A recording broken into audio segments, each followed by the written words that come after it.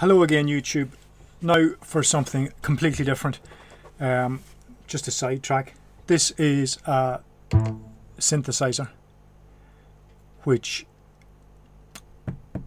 makes noise, obviously, but it has MIDI out and MIDI in. Now MIDI is a serial protocol using a UART, dating from the 1980s as far as I remember, and has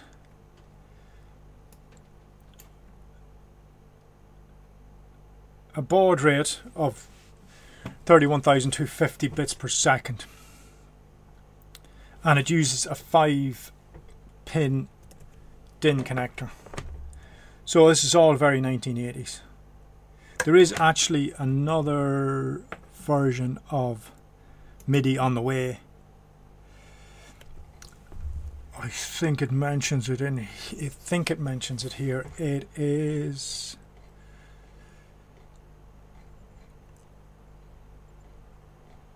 It's certainly in the pipeline because it hasn't been updated, as far as I know, since the original 1980s. Sorry about this.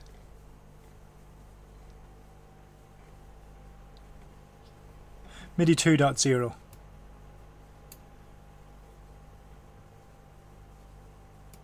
So it's being presented .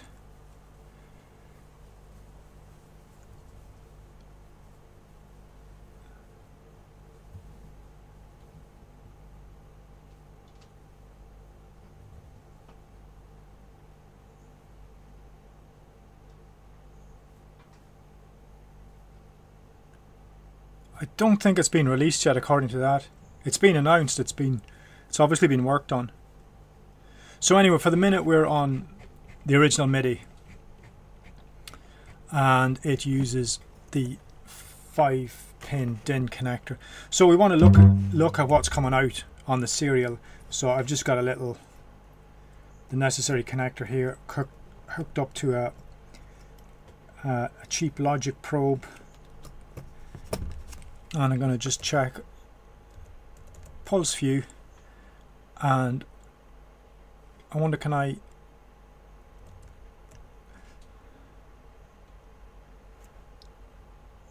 well, you can see what I'm doing. I'll press a key, you'll see what happens. So if I run this and press a key, and I am decoding this at the 31,250.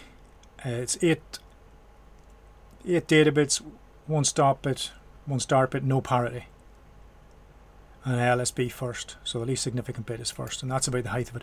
So if we look at these messages, I have configured this to go out on channel 1. So 9 is a note on message, and it's on channel 0. So the least significant bit goes first. So this is kind of in reverse order, but the 9 is note on, 0 is the channel, which is the first channel, and this next byte of information is the note, and the last byte is the attack, I think, something like that. So 90, note on, and then 80, I should say 80, this is hex, so 80 is note off. Again, note off is that nibble, and then the 00 is the channel. So the first channel, note off, 43. So that's the note we just turned on. So every time we hit a note, there is a note on, we press a key, on the keyboard. There's a note on message, a note off message, and that's MIDI on a very simple UART.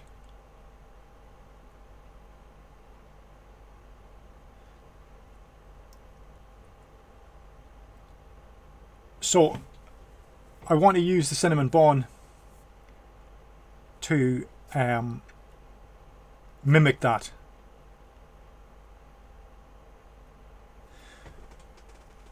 So let's look at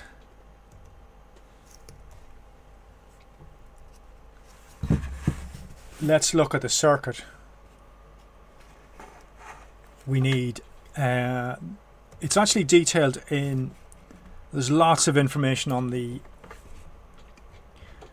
there's lots of information online. Like this is using a transistor as a switch.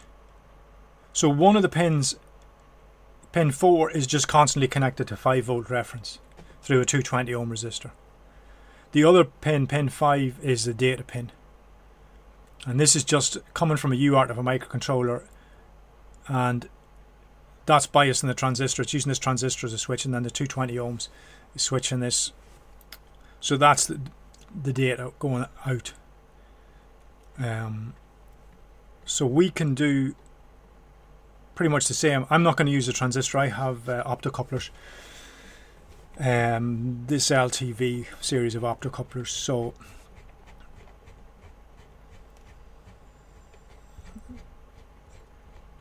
it's just a little 4-pin optocoupler with an LED on one side and a phototransistor, I suppose, on the other side. It's just a simply switch. It's a switch the same as the transistor switch that the other circuit is using there. I have an optocoupler, so I'm just using that. I have it in stock. Now, one thing in the data sheet, it's got response fall times. So, and these are measured with a 100 ohm load. So we're going to use a 100 ohm load, but let's get into this circuit. We need so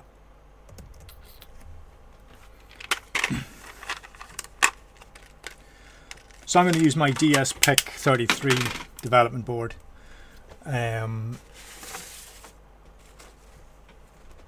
So and we're going to use pin D0 for that because I have access to it. It's quite simple. And we're just going to go through a current limiting resistor and then into our optocoupler.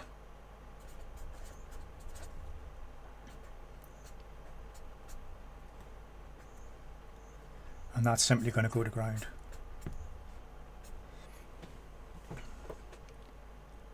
On the other side of this is, if I can draw a bit of a transistor, something like that, we are going to go to plus 5 volts. And actually this plus 5 has to go through a 220 ohm resistor and out to pin 4. Now the data sheet mentioned the load resistor of 100 ohms, so we're going to put a load resistor down there of 100 ohms just to keep everything the same. And out of this we're going to put another 220 ohm resistor and out to pin 5, which is the data. So that's simply the circuit. It's exactly the same as the circuit that was used in this article. I'll put the link to this article in the notes for this video. But he's using a transistor. I'm just using an optocoupler. Same but different. So that done, we need code. So because I'm using my development board, I'll just use the libsoup utilities, and we're going to put this on a timer. So at an interval we're going to send out a message just to test that we can do this. We're going to initialize the UART for the MIDI port. So this is just a little function, and the libsoup library has a UART functionality, so we're just going to use those API calls. So we set up the pin that we want to use, D0. We're not going to receive any GPIO at the minute. We'll come back to that. And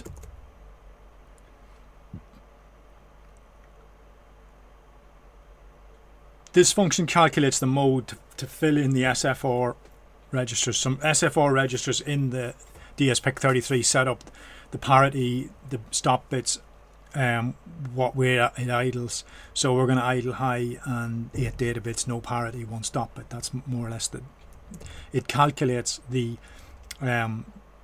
necessary SFR bit and puts it into this mode. Now this is all in a structure for the MIDI port. The libsoup API uses this structure, a pointer to this structure is passed around just, and this is all the properties of the UART.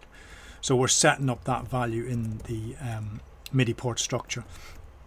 So we've got the mode for the DSPIC33. So then we just fill out the board 31250, and there's a callback function in that MIDI port or the UART structure, which if you transmit bytes, you can get a callback to say that transmission is finished. I don't care when it's finished or not, so I'm just set it to null. The other thing is, if we're receiving characters on an interface, then we want to be able to process those characters, so that is the callback to process those. As we are not receiving any data, we're just transmitting data, set to null. So basically that's all set up, and we reserve that. So now we're reserving that MIDI that UART structure that we've just declared and set up. So now pin RD0 should be set up to receive at 31250, 8 data bits, no parity, and 1 stop bit. And main just calls that. So we initialize the library, initialize the MIDI port, and then we're going to start a timer, 10-second timer, and we're going to repeat it every second. So the interval is 10 seconds, and it's a periodic timer, and we're going to call this callback function expiry, which we forward declared it at the top, so the compiler's happy. It's an expiry function, and we just start the timer and then drop into an infinite loop, and all the infinite loop does is do the normal process any events coming from the library of code. So the only event we're going to get is this expiry. So when we get this expiry, the note on is a 9. We're going to put it out on channel 1, which is the second channel, and this is the note, don't know what it is, 3C hex, and this is the volume or attack of that note. Again, I don't really care. All I'm going to do is just transmit that. So that's our note on message going out on the UART that we've already set up. So this UART structure. So pass those 3 bytes of data to that UART and wait 500 milliseconds. So just delay momentarily, and then we'll send the note off again on channel 1, which is the second channel, and for the note we've just started a minute ago, or half a second ago, and then transmit those 3 bytes. So we should hopefully get something that resembles this note on, note off pattern. 3 bytes, 3 bytes.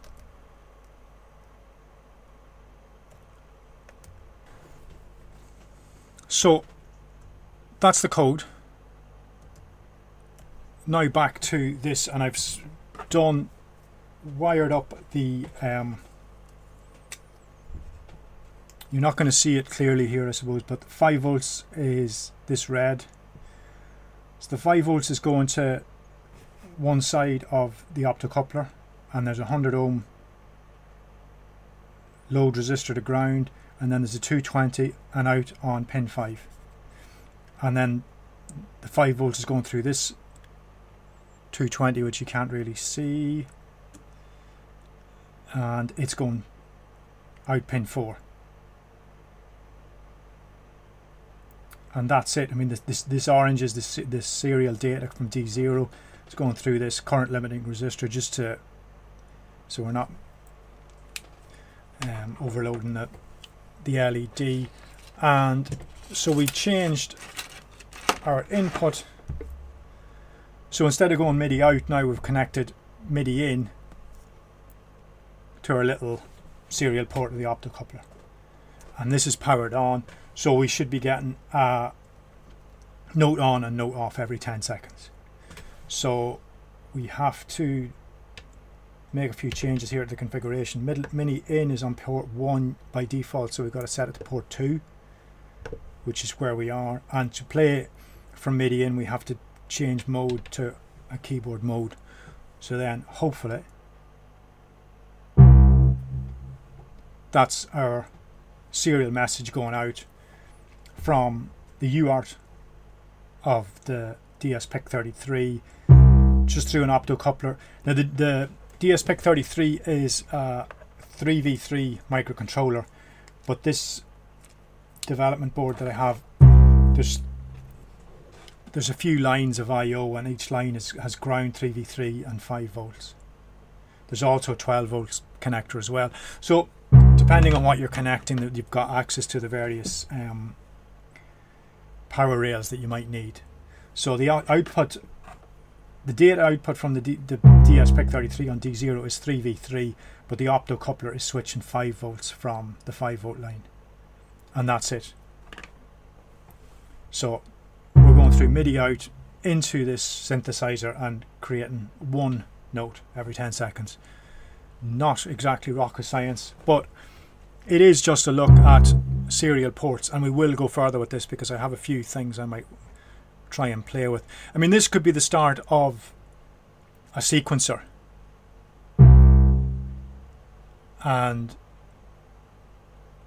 it would be a very simple sequencer. You look, I mean, if you could actually code up to send out the various notes for Happy Birthday or any tune you want.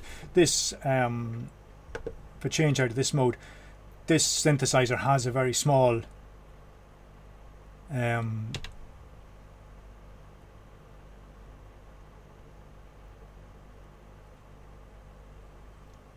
sorry, I have got to, this synthesizer has a very small I have the clock set to internal, right? So back to this, and that's the sequencer of the actual device here, but we could actually in code make up a sequencer if we wanted. That's not what I want to do, but look, just as an example of what you would do. An external sequencer, you could plug an external sequencer into the MIDI in connector and drive this synthesizer. That's MIDI out from the DS-PIC33 and in to a synth. I think I've got a few ideas for this, and I want to go the other way as well, but I'll leave it there for now. Thanks a million for watching, and hope it's of some use. I'll put the links to the various, like I say, there's loads of information out there on the protocol. I think the protocol is open, so it's readily available, so hopefully it can provide a few links. But I mean, if you played with an Arduino or on another processor, there should be loads of libraries of code there for just driving a UART for the MIDI spec. It's an old spec, so 1980, so that and the baud rate and the connector are all very old school because of the processing power that was available in the early 1980s, and to keep the price of synthesizers at the time low, it wasn't really a heavyweight protocol by any stretch of the imagination. But it does what it does, and it works. So once again, thanks a million for watching, and see you again.